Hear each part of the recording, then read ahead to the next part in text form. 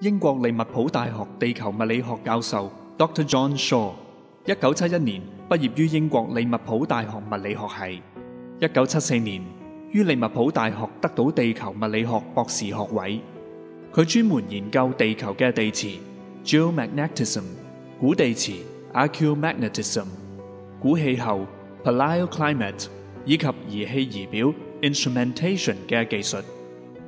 John Shaw 博士喺以下嘅影片指出，喺過去300年，地球嘅磁場一直喺度減弱，因為每當人類製造陶瓷製品時，都記錄咗喺燒製陶瓷時嘅地球磁場強弱。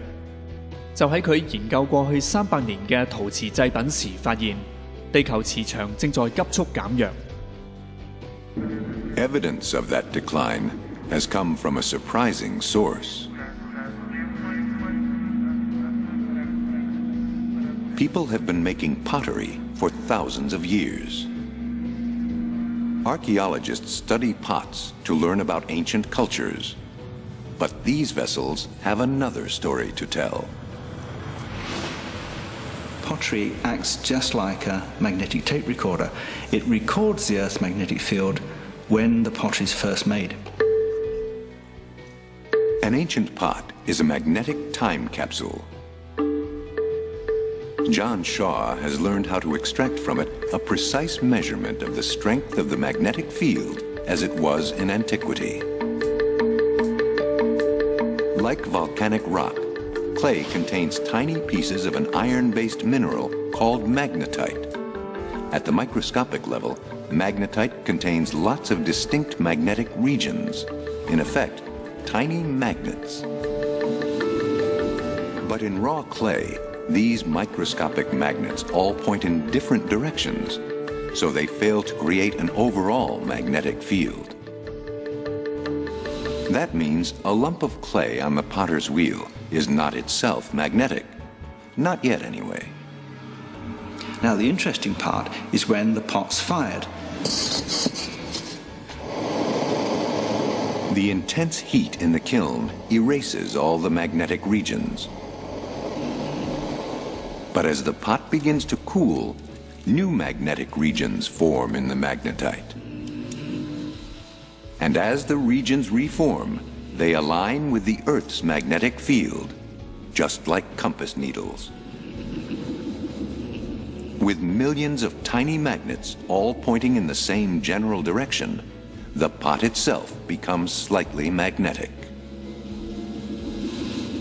Once it has cooled, the magnetism is locked in. So if we take an ancient pot like this one, which is from Peru, when it cooled for the first time, it cooled in the Earth's ancient magnetic field, and it became magnetized in that field. And of course, if the field's very strong, then the pot's strongly magnetized, and if the field's very weak, then the pot's weakly magnetized. By examining pottery from prehistory to modern times, John has discovered just how dramatically the field has changed in the last few centuries. When we plot the results from the ceramics, this is what we see. Gentle changes as we come forward in time over 12,000 years, a gentle rise, and then a rapid fall as we come towards the present day. The rate of change is higher over the last 300 years than it has been for any time in the past 5,000. It's going from a strong field down to a weak field, and it's doing it very quickly. In 300 years, the field has fallen 10%, and the rate of decline is increasing. In just a few centuries, it could be gone altogether. 又華牧師就此作出分析，呢一種磁場急速減弱嘅現象，剛好代表地球正步向發生持續轉移嘅邊緣，亦因而引致地球出現地軸轉移同自轉方向轉向嘅災難式轉變。